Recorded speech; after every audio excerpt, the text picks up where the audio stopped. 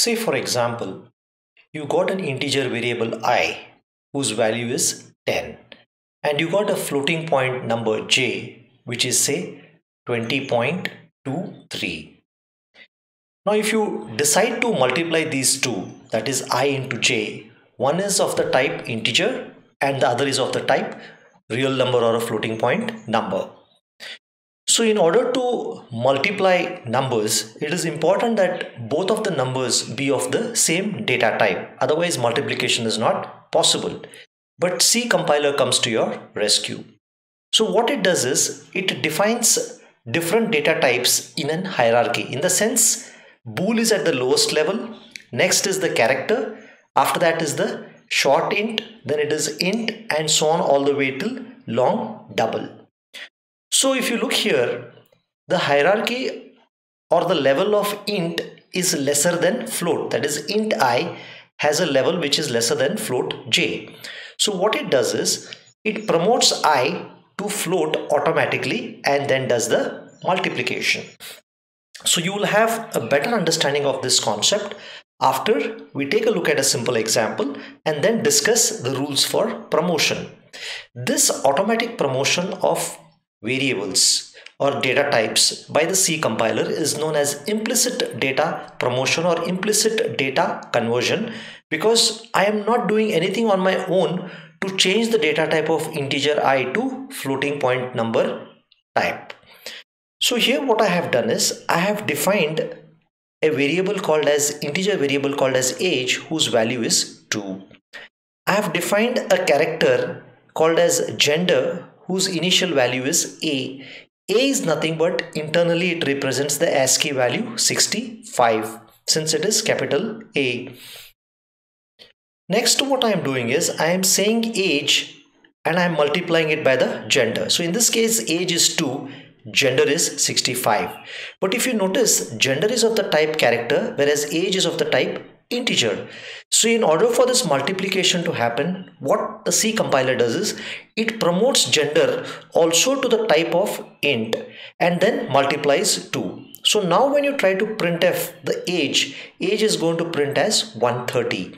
This multiplication was only possible because the lower type of data, or also called as the narrow type of data, was promoted to a wider type of data. Makes sense. The capacity of integer is obviously greater than a character. So it makes more sense to promote a character to an integer because there will be no loss of data. If you try to take int and make it character, there's obviously going to be a loss of data because int is of a wider type whereas character is of a narrow type. So let's take a look at some of the rules involved in the promotion of this particular data type. So if you look at the different rules, the rules to promote the narrower data type to the wider data type. So this is actually the hierarchy.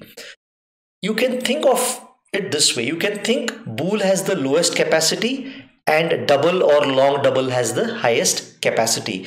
So if I want to multiply bool with long double, then it makes sense to promote bool to double because then there is no loss of information. So let's take an example. Suppose I am adding bool to a character or I am multiplying bool with a character. In this case, what happens is bool is promoted to a character. If I am multiplying a character with an int, then character is promoted to short int, assuming I am multiplying character with short int. If I am multiplying short int with int, short is promoted to int. If I am multiplying a signed int, okay, with an unsigned int, signed int is promoted to an unsigned int. Similarly, an unsigned int is promoted to a long int. Long int to an unsigned long int. Unsigned long int to a long int. And a long is promoted to a float. A float is promoted to a double. And finally, a double is also promoted to a long double, or if there is any higher data type.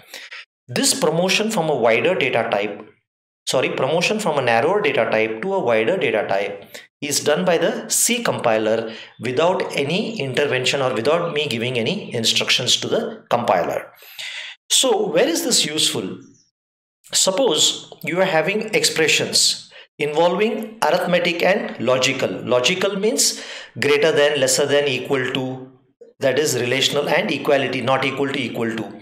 There you cannot compare a narrower data type with a wider data type, because the capacity of a narrow data type is much less than the capacity of the wider data type. So C brings both of them on the same level and then does the job. To give you a simple example, let's say I have int I is equal to 10, and I have a double j is equal to 23.36. all right, I have int ji is equal to 10, double j is equal to 23.36.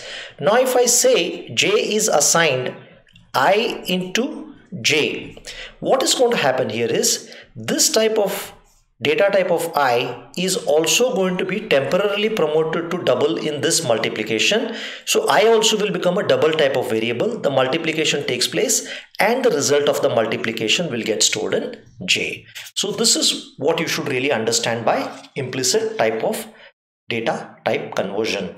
It is extensively used in when you're using it in comparison, greater than, lesser than, arithmetic expressions, equality, not equality, and so on. So as we do a few examples during the course of the C programming lectures, you will get a very clear idea of it. But just be sure you understand that a lower data type having a narrow width is promoted to a higher data type. For example, if I'm multiplying a short with a float, the short int is going to be promoted to a float, not the other way around.